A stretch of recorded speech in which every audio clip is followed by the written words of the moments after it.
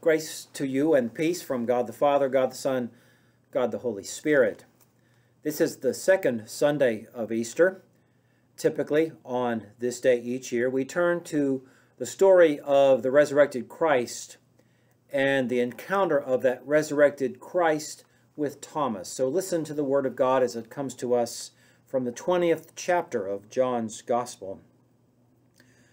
But Thomas, one of the 12, was not with them when Jesus came. So the other disciples told him, "We have seen the Lord." But he said to them, "Unless I see the mark of the nails in his hands, and put my finger in the mark of the nails and my hand in his side, I will not believe." A week later, his disciples were again in the house, and Thomas was with them. Although the doors were shut, Jesus came and stood among them and said, "Peace be with you." Then he said to Thomas, "Put your finger here and see my hands. Reach out your hand and put it in my side. Do not doubt, but believe." Thomas answered him, "My Lord and my God." Jesus said to him, "Have you believed because you have seen me? Blessed are those who have not seen and yet have come to believe." The Word of God, the Word of life. Let us pray. Gracious God, we do give thanks for your word which comes to us this day, a word of life. We pray that that word speak to us in these times. In your Son's name we ask it. Amen. We want to make sure we don't miss it, whatever it is. Maybe it is a phone call from our son telling us that the grandchild has been born. Maybe it's a call from our daughter letting us know how the interview went. But whatever it is, we don't want to miss it. So we carry our phone upstairs, downstairs. We check it to make sure that we didn't forget and leave it on mute. We check it to make sure a message hasn't come through. We don't want to miss it. Maybe the it we don't want to miss is a news story. We've worked hard on a habitat build. There is a story about its dedication. We don't want to miss it. We have worked heart and soul and given everything of our time and resources to a shelter. We don't want to miss that story about it and the difference it can make in the lives of those in our community. Part of today's story, as it relates to Thomas, is about Thomas missing an encounter with Jesus and what that meant to Thomas and maybe what it reveals about us. So let's consider this for just a moment. And part of that, of course, is understanding just something about that first Easter. In the church, our Easter celebrations are orchestrated, they're synchronized. From the lilies to the processional, to the Easter egg hunt, to the music, to the sermon, everything is lined up and in order. That first Easter Sunday was chaotic. It was a roller coaster of emotions. Into that we bring the group of disciples and those surrounding Jesus as we reflect on this story. It was early, the first day of the week. Mary went out to the tomb. John tells us that Mary went out to the tomb by herself. When she got there, she saw that the stone had been rolled away, so she ran and told Peter and the disciple that Jesus loved. She said to them that the tomb was empty. They had taken him, and she did not know what they did with him. We don't know who they were supposed to be. We don't know where Mary thought they might have taken the body, but all that she knew was that Jesus was not where Jesus was supposed to be. So Peter and that beloved disciple ran to the tomb and entered that tomb. They saw the grave cloths, but they also could not find Jesus. John tells us that they went back to the place that they were staying. I can't believe that they went back to the place that they were staying and took a nap or just closed themselves in. I have to believe that either they were staying with the disciples or on their way back to wherever they were living, that they didn't stop and tell the disciples what they had seen. Maybe it was for the reason that they were amazed, bewildered. Do you think? Could it be possible? Is there a chance? Maybe they went and told the disciples what they saw or didn't see to warn them. The religious leaders, Rome, will be looking for us. When they find out that Jesus' body is missing, we will be the first ones that they come to and ask questions about this. I can't believe that Peter and that disciple didn't have a conversation with the others. Sometime in the midst of all that, Mary then arrived and told the group that she had actually seen the Lord. She had not seen Jesus' body, but she had seen the risen Lord. She'd had a conversation with the Lord. I can imagine that those disciples went after Peter and the beloved disciple. Did you not see Jesus? Did you even look for him? Did you see the gardener?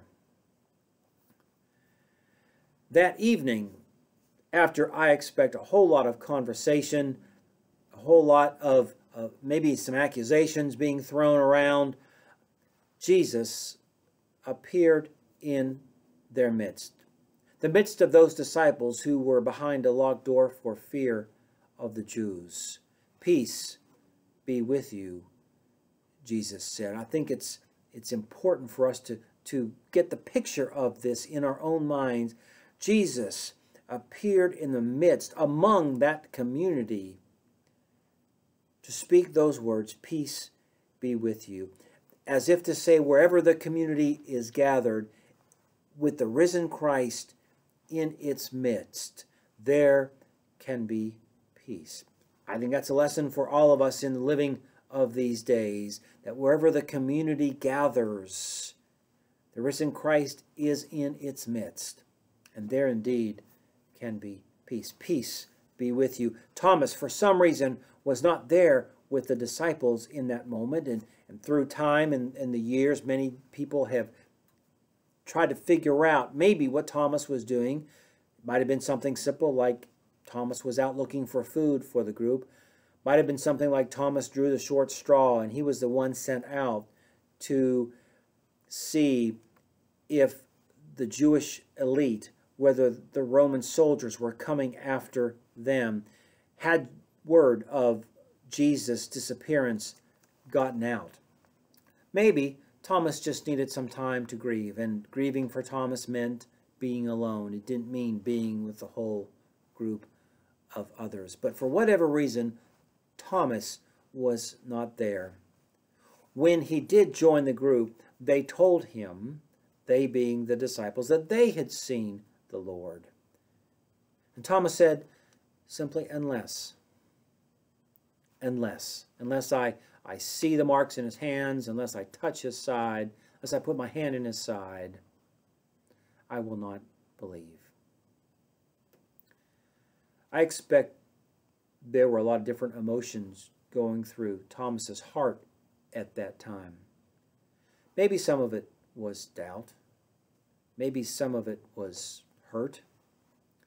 But I have to believe that in that mix of emotions, there was also this longing, this aching to see Jesus.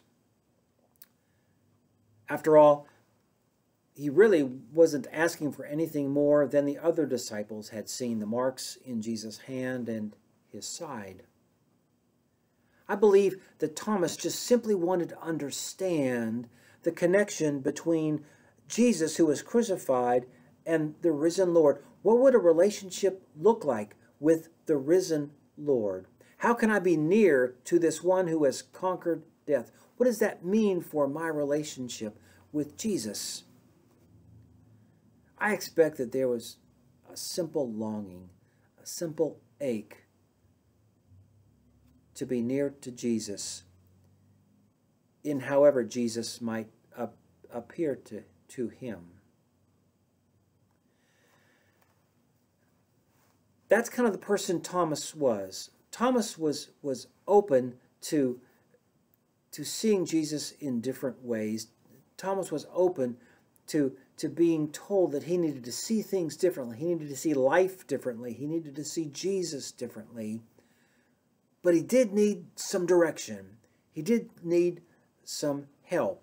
If we go back to the 14th chapter of the Gospel of John, we find Jesus saying goodbye to his disciples. And Jesus said those famous words, "In my Father's house there are many rooms. I go to prepare a place for you. And if I go and prepare a place for you, I will come and take you to myself. You know where I am going. You know the way." Thomas was the one that spoke up and said, "We don't know the way. We don't know where you are going." Jesus said, "I am the way. I am the truth. I am the life." I don't think Thomas had a problem with what Jesus said, except for the fact that Thomas just wanted to understand what was ahead. What would the relationship look like? How could they be near to the one that they had loved and followed and served in a new life with a new understanding? The same was true here as Thomas yearned and longed for that relationship to be had with Jesus. You know, it's one thing to follow a flesh and blood Jesus. It was quite another to figure out what it would be like to serve a risen Lord. Unless I see, I believe we can feel the longing in Thomas's heart. Jesus did not disappoint Thomas. Jesus appeared and spoke to Thomas personally. Look, see, touch. Thomas got what he longed for. I believe that is good news for us this Easter season. I believe that sometimes God acts, God works, God loves in ways that we don't typically understand. And I think that if we ask God to help us see, to help us understand, to help us know, to answer that longing inside of us for Christ to be near, that God will show God's self and answer our pleas, answer our prayers. Matt Skinner is a professor at Luther Seminary, and he said that Easter, the Easter celebration, is not about nostalgia, nor about boosting the morale and spirits of the church. Easter, at its heart, is about an affirmation that we can live into a future fraught with peril in the confidence that a God whose ways are not typically seen will indeed still be acting and make God's self known to us if we are open to that. So maybe we ought to offer the longing of our hearts these days, the longing to see God, to know God in these atypical days, so that we might be open to how God might reveal God's self as our resurrected Lord, as our hope, as our light, as the promise that is before us. The Lord is risen. The Lord is risen indeed. May God answer the longing of our hearts to know exactly what that might mean for us. And may we give God all thanks and honor and praise. In the name of the Father, Son, and Holy Spirit. Amen.